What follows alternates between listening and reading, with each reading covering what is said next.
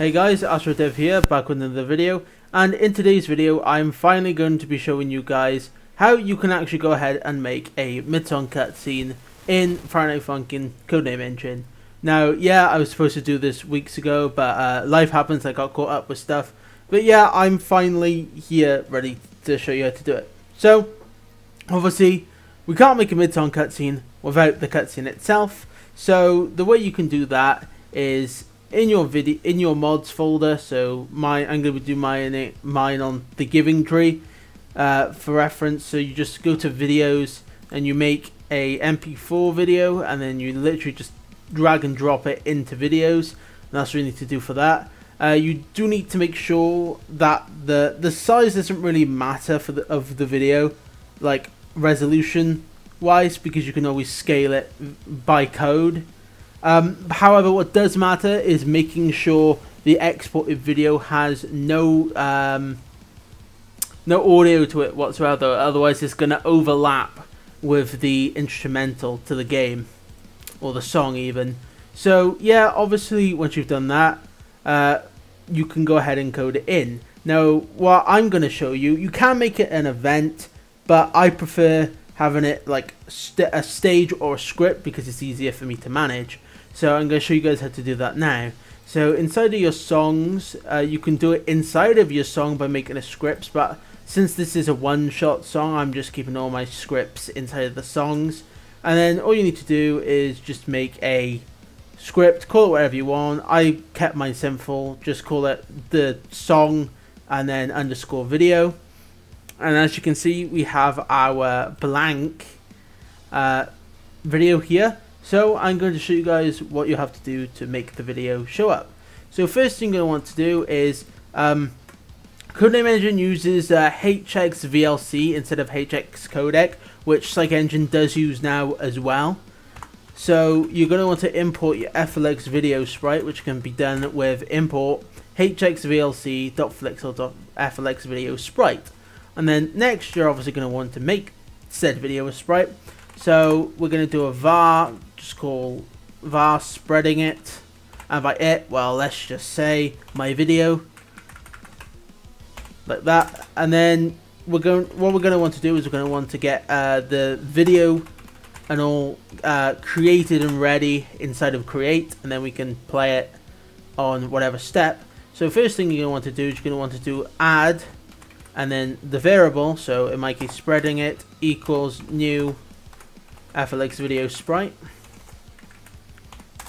And underneath that, you're going to want to load in the video file. So you can do that by load assets.getPath, and then inside of here paths.file, and then the path to your file. So videos, mine's the yapping tree.mp4, like that. And then you can also set the camera. You can have it on cam HUD. That's if you want the HUD camera to be visible for like the whole thing. But if you want parts where the HUD goes away, I recommend putting it on cam game. There is a way to make a custom camera and put it underneath cam HUD, but I don't know how to do that yet, so I just put it on cam game since it's easier. And then what we're going to do here is we're literally just going to do a little bit of cleanup handling. So if you do the video.bitmap.onEndReached.add function, what this does is this will run all the stuff inside of the function when the video itself is finished. Now, since mine goes for the entire song length, all I want to do is stop the video and then destroy the video to save up memory, and then I want to just set it to null just in case I want to reset it at any point, even though I don't really need to. But yeah, you do that. And underneath that, yeah, this, and then underneath this is where I typically position it. So for example, my video is 1280 by 720, and I'm using the basic stage. So stage.hx, the dub battle stage. So the resolution for it to show directly in the center, you've got to set the scale of each axis to 1.25.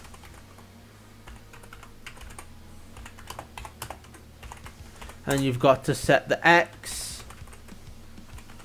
to 225 and the Y to 200. Yours won't be exactly the same as mine. You might, it's all dependent on your stage zoom and stage size, where the camera starts from, and character positioning. So just mess around with that when you put yours in. And now here is where we're going to be handling actually starting our video, because at the moment this is just going to add a still frame onto the screen. So the way we can start it is inside of a step hit function, or whatever function, you can call it in anything. I prefer doing it in a step hit because then it's timed with the music. And then we just so literally the millisecond the music starts, so on beat. So on step 0, you just play the FLX video sprite. And now we're going to be doing pausing and resuming, because obviously if you pause, you don't want the video to keep on going. So the way you do that in Codename Engine is function on game paused, like that, and then inside of here you literally just do the video variable dot pause, and then alternatively to resume you do on substate closed. Pretty sure. Yeah, no, it's just closed, not closed. Close enough though. And then literally all you do is you just play from where it is, and yeah, that's our video. This is what it will look like because it's on game pause, not on game paused. Okay, anyway. 3, 2, yeah, as you can see now, I pause, they pause, I resume, they resume. Now, if you wanted to have let's say you had multiple videos and stuff like that, well, the easiest way to do that is for scaling them to the screen. Instead of doing this over and over again, you can always do a for loop. So it would be for video sprite in, and then just all the video sprites, etc. And then you just call the function inside of it. Yep, and that's pretty much all you really need to know, essentially.